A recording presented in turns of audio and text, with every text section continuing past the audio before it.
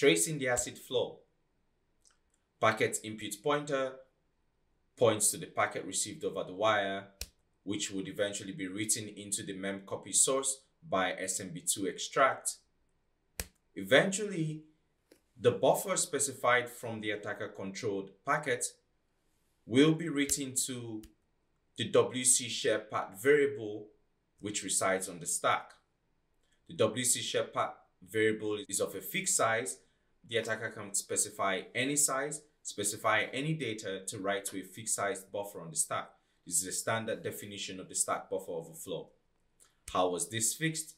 Well, we don't have all the code, but it was basically fixed by limiting the number of characters that can be copied into WC share path.